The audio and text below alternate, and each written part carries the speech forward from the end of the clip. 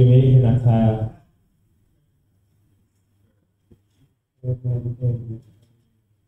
We God of praise.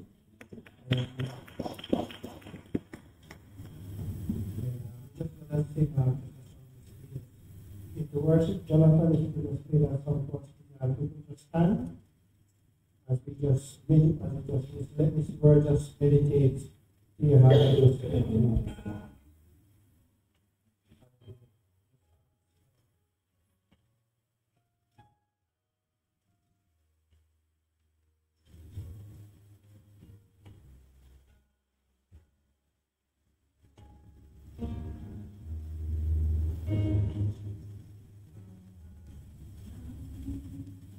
You need me, that was it.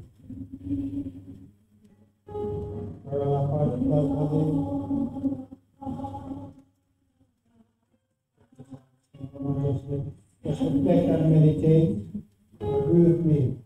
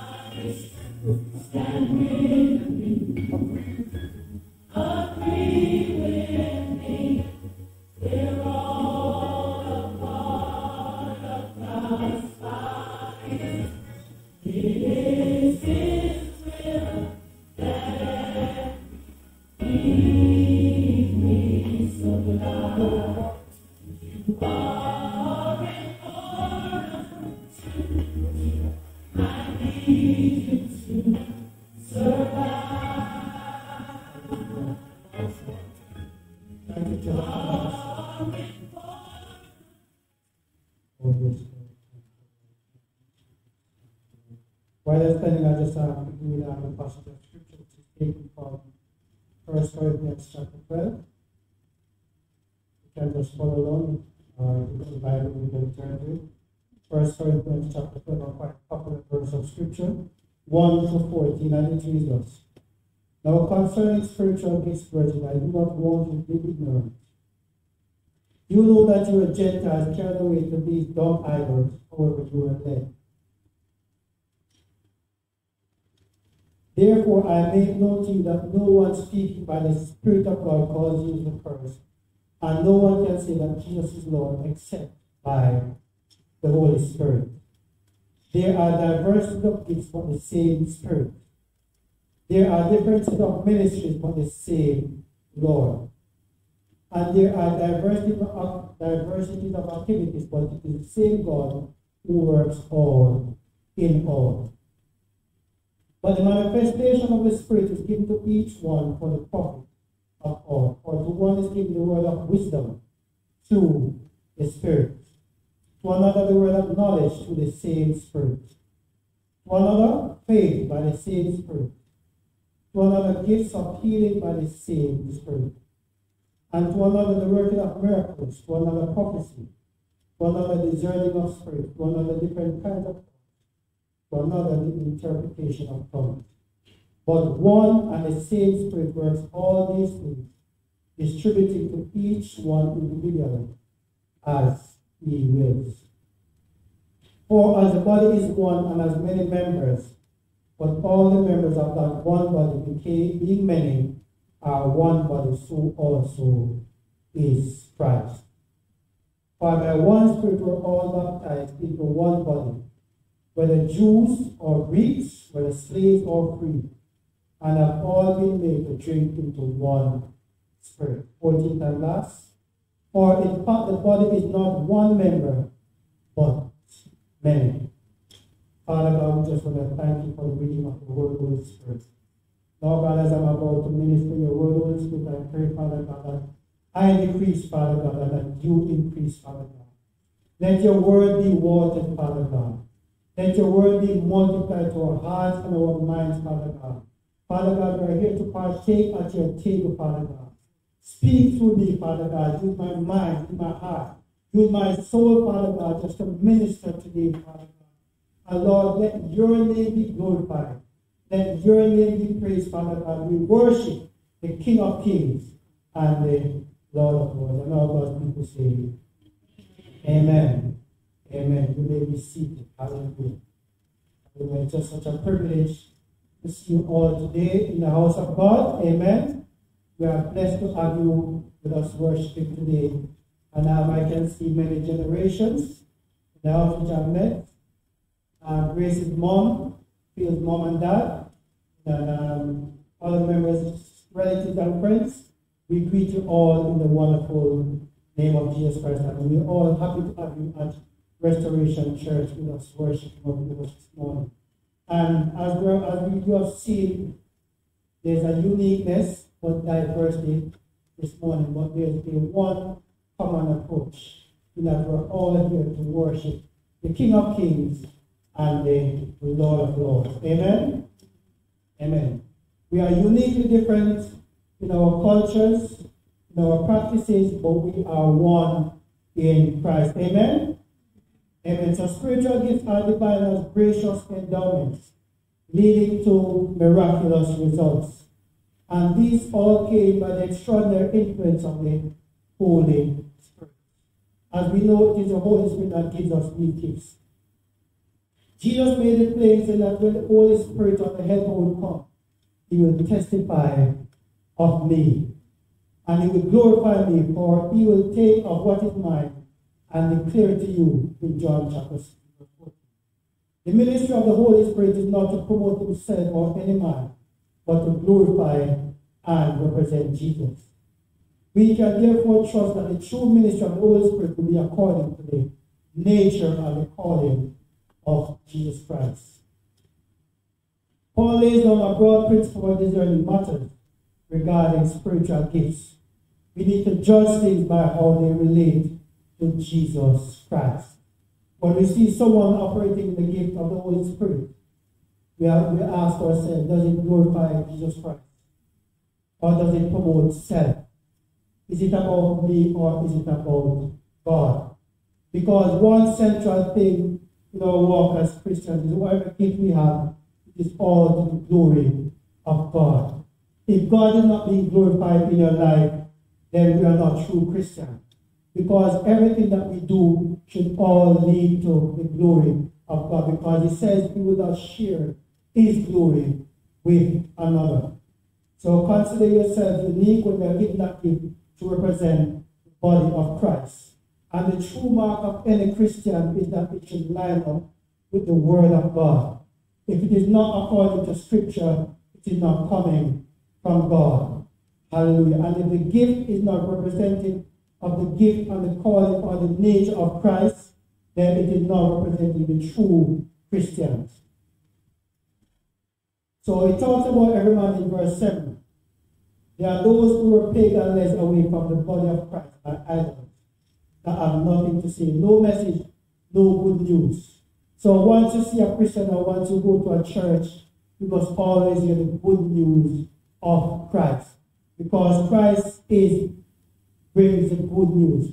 We may go through tests, we may go through trials, but know at the end of all the tests and the trials that Christ will come through and it will be well worth it. Amen. The question we ask ourselves today, and I ask myself that question daily, is Jesus Lord of my life? How much am I committed to Him? How much do I value Him? How much do I worship Him? What are the things that give priority in my life? The things that give priority in your life is your work, is your Lord and your idol.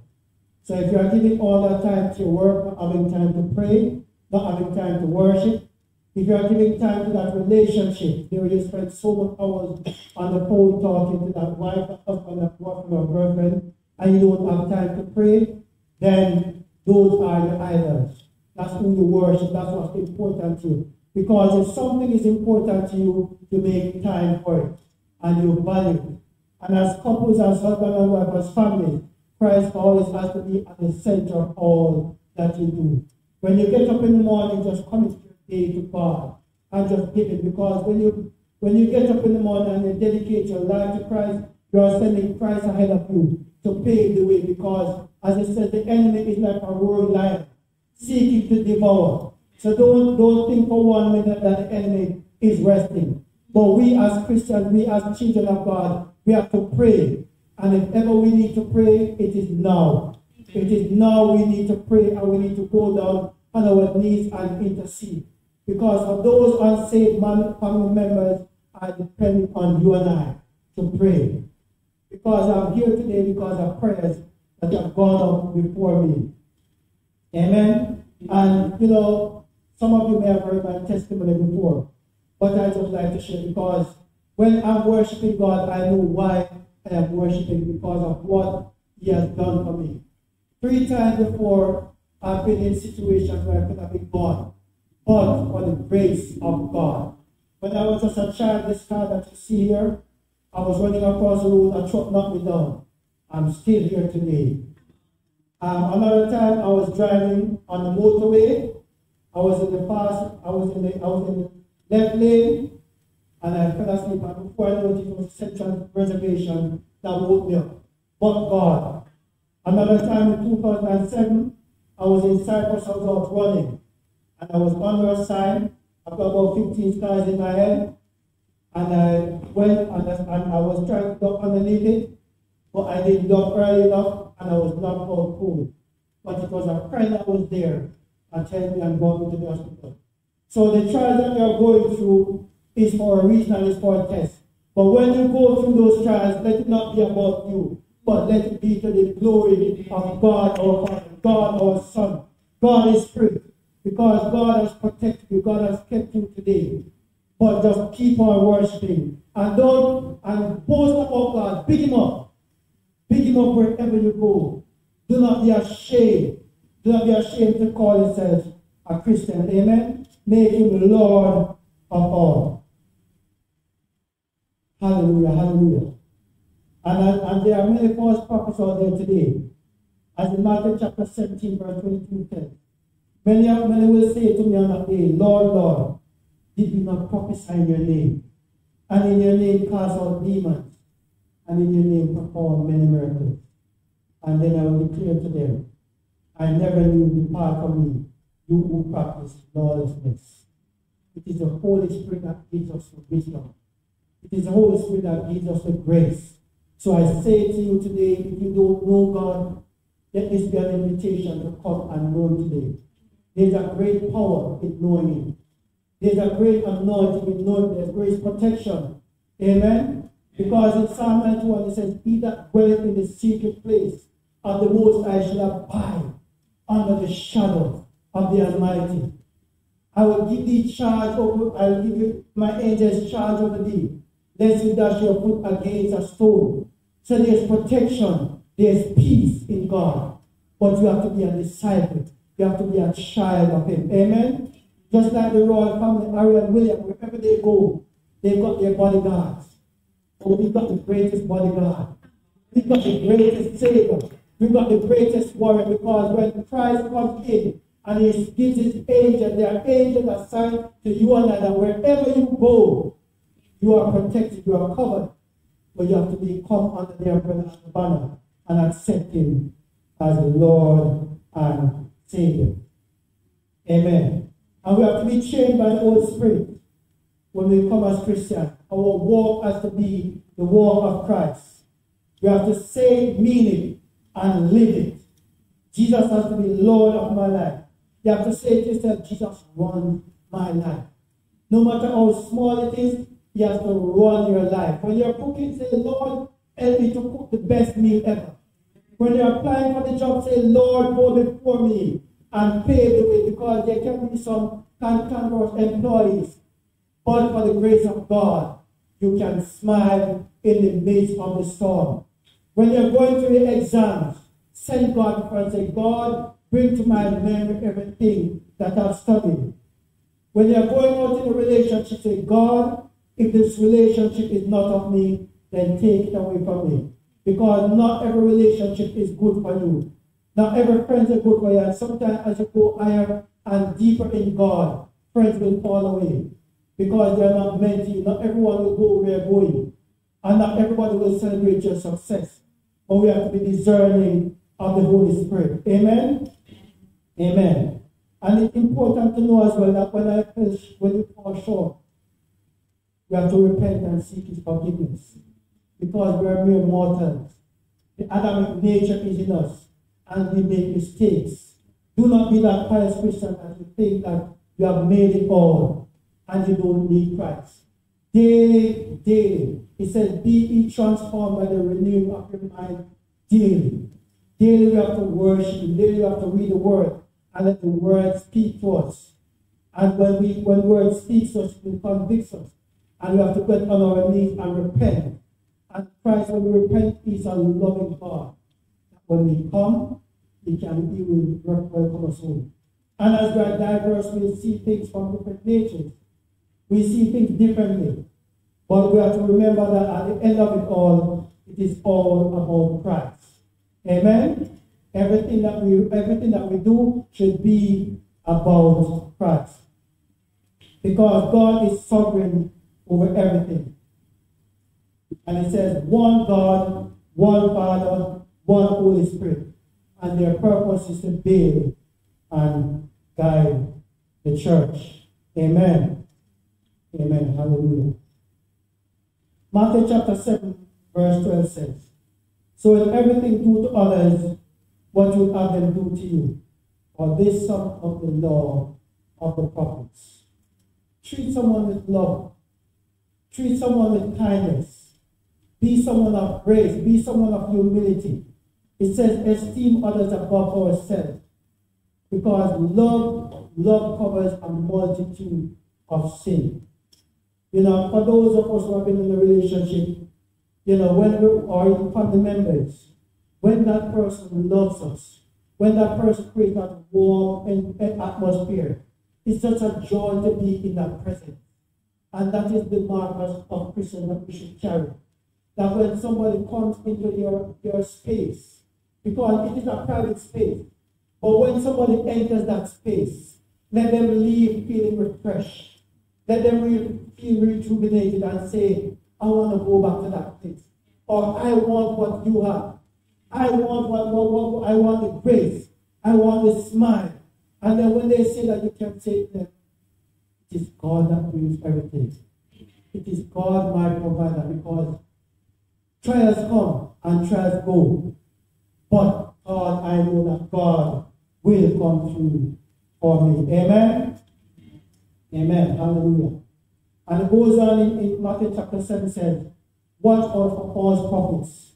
They come to you in sheep's clothing, but inwardly they are ferocious wolves. By their fruits you will recognize them. Do people pick grapes from thorn bushes or figs from thistles? Likewise, every good tree bears good fruit, but a bad tree bears bad fruit. A good tree cannot bear bad fruit, and a bad tree cannot bear good fruit. Amen? So what I like about this Restoration Church is that there's a loving atmosphere within this church. You know, when we just came into this church, you know, it was just such a warm presence. You can just feel the love of God in this church. And, you know, sometimes people can fake it, and we know it, but when you come into this church, everybody gives you that warm welcome. And it can only be to the glory of God that is in this place. Amen? But as we can see, there are diversities of cultures. But within our diversities, we come together and we celebrate Christ. Because Christ, wherever language we speak, it is still Christ. Amen? So just watch out for division. Because if you're creating division, then you're not one with Christ. Because the Father, the Son, and the Holy Spirit works together, hand in hand, and says, my Father and I are one. So we have to create that oneness in atmosphere. And hindrance to pride, hindrance to unity is pride. Pride. You know, it says, he that exalted himself shall be abased. Let us not exalt ourselves. Let not pride be in us. Because we have our own wants, we have our own needs. But at the end of it all, it should be all about giving glory to God, and for the betterment of mankind, and for the betterment of the church. Amen?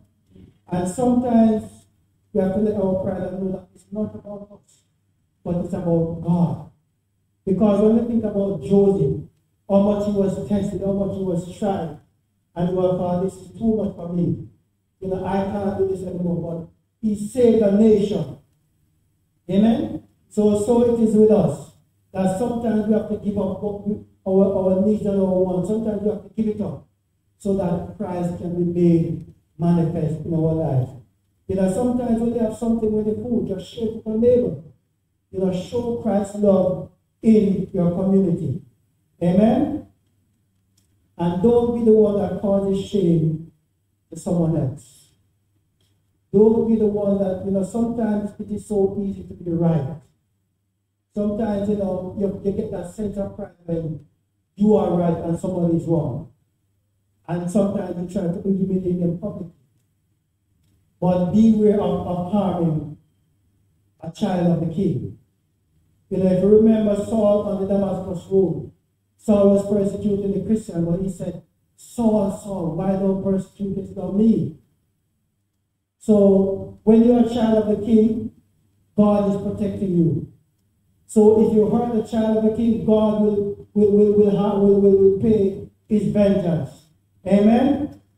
We have to care for one another, have a heart for and sympathy with our fellow members. Because though we be different, we're one in Christ. Amen? Amen. Because we know whatever the situation and temptation is, we have to keep on fighting. Because the Lord is there to assist us and to guide us along our path. In Psalm 46 it says, God is our refuge and strength, and ever-present help in trouble. So whatever the situation you're going through, because of your culture, because of your race, just remember God is there to help you in times of trouble. Therefore will not fear, though the earth give way, and the mountains fall into the heart of the sea. Though its waters roar and foam, and the mountains quake their surging. There is a river whose stream made glad the city of God, the holy place where the Most High God dwells.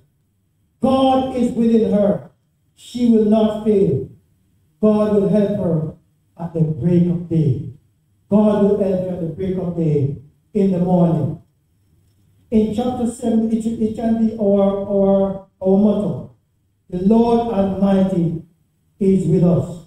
Or you can substitute and say, the Lord Almighty is with me. Wherever you go, the Lord is with you. The God of Jacob is our fortress. And when you see someone, just say to them, come and see what the Lord has done. Come and see the dry places that he has made water in my life.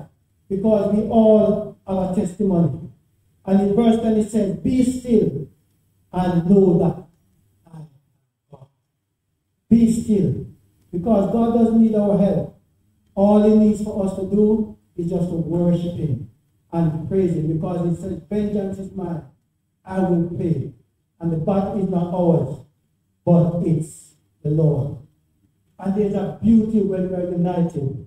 In our Bible study, which we had on Thursday, they were reflecting on Acts chapter 2, because we spoke about unity as well. And it says, when the day of Pentecost came, they were all together in one place, on one accord. And because they were on one accord, and because there was unity, it says, suddenly a sound like a blowing of a violin came from heaven and filled the whole house where they were sitting. Oh, what a beautiful sight. Hallelujah, hallelujah. All of them were filled with the Holy Spirit and began to speak in other tongues, and the Spirit enabled them. So when we come together as church, as believers, and pray, demons will tremble, hearts will shake, will quake. Amen. Sickness will go, diseases will flee. Amen. Amen. And Peter was filled with the Holy Spirit, and he just began to preach. But there were those who weren't saved. And for those who are here today, if you are not saved, the scripture is saying, repent and be baptized. Every one of you in the name of Jesus. Christ asked Jesus Christ forgiveness of your sins. So if you want the Holy Spirit to work in your life and live the victorious life, you have to come and accept Him as Lord and Savior. So I invite you today, if you are here and you don't know Christ, the invitation is here. Come, experience the joy. Come, experience the glory. Come, experience the miracle from Christ. Because all of us here today, we're all miracles. Because we're fearfully and wonderfully made. Because the DNA you're here, none of us have the same fingerprints. How beautiful and how majestic is that? But we're all one in Christ. Amen? Amen. Hallelujah. So today, as I close, I just invite you, as you let the Holy Spirit guide you and be your pilot, the guide of your life. Just be that person who has a tender heart to really care. Be the one who has a quick eye to see the needs of others. Be the one who has a quick foot to get to the needy. A loving face to cheer up others and bless them. A firm foot so that you not fall yourself. A firm foot that is anchored in the Word of God. A strong hand to grip the needy with, and a bent back to reach a man and woman who is lost for Christ. Amen. Hallelujah. I just invite us to stand. Hallelujah. Hallelujah. Though we're different, though you're unique and you're fearfully and wonderfully made, though we are one in Christ, we begin to pray. As we begin to lift up God coming today and wash you with the Word. Father, we just want to bless you. Father, we just want to exalt you. Father, now we just want to lift up you. I thank you, Lord, for the many lives that have gathered here today. I thank you, Lord, for the many lives on your hearing under the sound of my voice that are here today, Father God, to meet with you. Our needs are different, Father God. Our lives are different, Father God. Our journeys, our trajectory, God, is different. We're on different walks in our spiritual journey, Father God. Some of us are seasoned Christians, Father God. Some of us are just starting on the journey. But wherever you are, Father God, you can meet us at our point of needs, Father God. We come here, Father God, to receive grace and mercy in time of need, Father God. We all need a Savior, and that Savior is Jesus Christ. So, Lord, I decree and I declare that every need will be met today, Father God. Every heart, Father God, will be healed today. Every desire, Father God, will be met, Father God. Because, Lord, you are a God that can be touched by the feeling of our infirmities, Father God. Every eye will see you today, Father God. I am lifted up, and your train will fill the temple. The glory of God will come down and be made manifest in us today, Father God. In the name of Jesus. We call upon the name of Jesus. Yes. Jesus, Jesus, Jesus. Jesus in the home. Jesus in the workplace. Jesus in the car. Jesus in the bus. Jesus in the kitchen. Jesus in the bathroom. Wherever you are, Father God. Lord, and as you come in, oh God, change our hearts. Change our minds, Father God.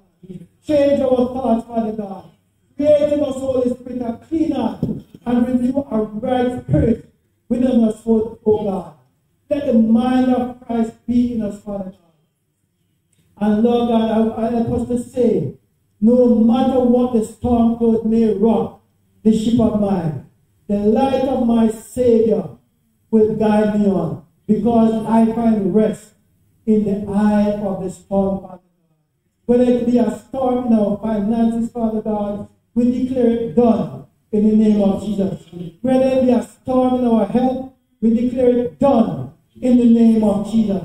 Whether it be a storm in the workplace, we declare it done in the name of Jesus. A storm in our relationship, we declare it done in the name of Jesus. Because the name of Jesus is a strong tower. The righteous run into it and they are saved. We find rest in you today, Father God, because you are the God of the impossible. Because as you said, what is impossible for men is possible for you.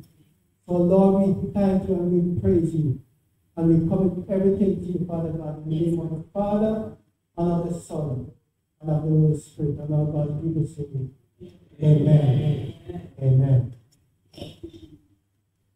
Amen. Please be seated. Wow. Oh, are you excited to be in the house of the Lord?